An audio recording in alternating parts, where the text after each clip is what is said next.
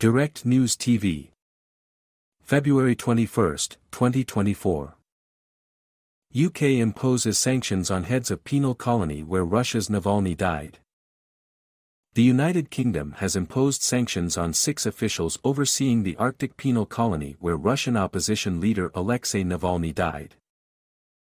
The sanctions, announced by British Foreign Secretary David Cameron on Wednesday, target the head and 5 deputy heads of the IK-3 penal colony in Karp in Russia's Yamal-Nenets region, who now face a ban on entering the UK and will have their assets frozen. Those responsible for Navalny's brutal treatment should be under no illusion. We will hold them accountable, Cameron said. It's clear that the Russian authorities saw Navalny as a threat and they tried repeatedly to silence him. The UK is the first country to impose sanctions in response to Navalny's death, the Foreign Office said as it described him as a political prisoner who dedicated his life to exposing the corruption of the Russian system, calling for free and open politics, and holding the Kremlin to account. The sanctioned individuals include Vadim Konstantinovich Kalinin, who oversaw the prison where Navalny was kept in solitary confinement for up to 2 weeks at a time, it added.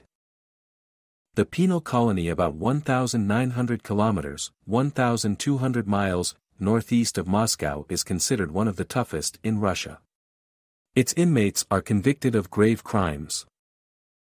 Russian authorities have said the cause of 47-year-old Navalny's sudden death on February 16 at the colony, called Polar Wolf, is still unknown and have refused to release his body for the next 2 weeks, pending a preliminary inquest.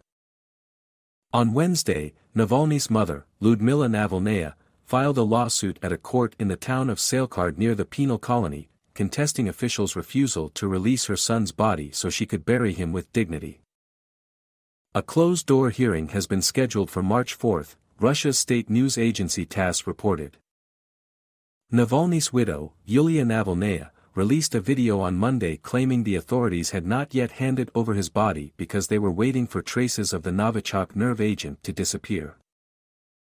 Kremlin spokesperson Dmitry Peskov has rejected allegations of a cover-up and President Vladimir Putin's alleged involvement as unfounded, insolent accusations about the head of the Russian state. The UK's decision to take targeted punitive action against the prison heads coincided with plans by the United States to impose sanctions against Russia over the Putin critic's death and the 2-year war in Ukraine, set to be announced on Friday. Cameron will attend the G20 foreign ministers meeting in Brazil later on Wednesday, and the Foreign Office said he will use the opportunity to call out Russia's aggression and its global impact directly to Russian Foreign Minister Sergei Lavrov.